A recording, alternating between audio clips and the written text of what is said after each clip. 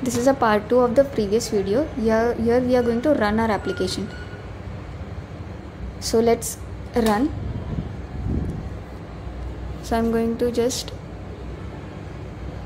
go to your property file. Here I've made some mistakes. For example, as you can see, I'm using 21C Oracle, so we don't need this.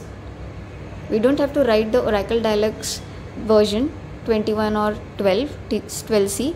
And the second is that thin drive, I have not provided your colon here. So just go through with this and see your data source URL is proper or not. I'm going to remove this. As the table is created in my database, I'm just going to use the update command, ddl update. It is going to insert the data and update my table. So let's go to the test class, and I'm going to just right click on the context loads method. Let me just change my data here, 12 and pencil. I don't want to use that data which was given in the previous video. I'm going to show you my database, but let me just execute it. So first, for executing this test file, we have to just run our project on server. So right click on your project. No, I'm not going to create a class.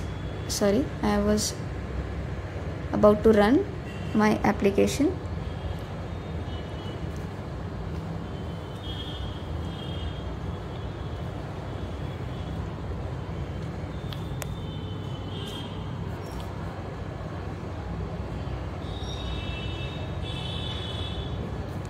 See, my application is running, up and running. Now let's try to run a test file for testing if everything is perfect or not.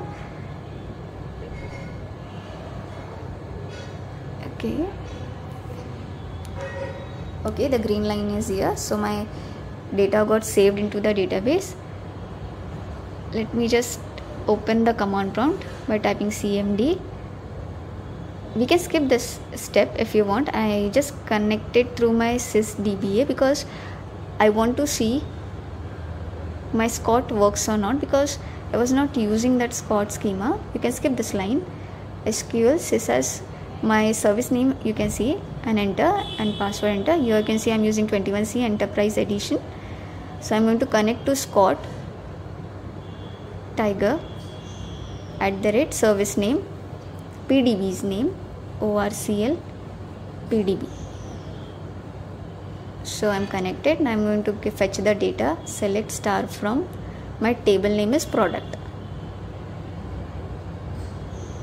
and enter. Yes, here you can see my table is created and value 12 and pencil are inserted.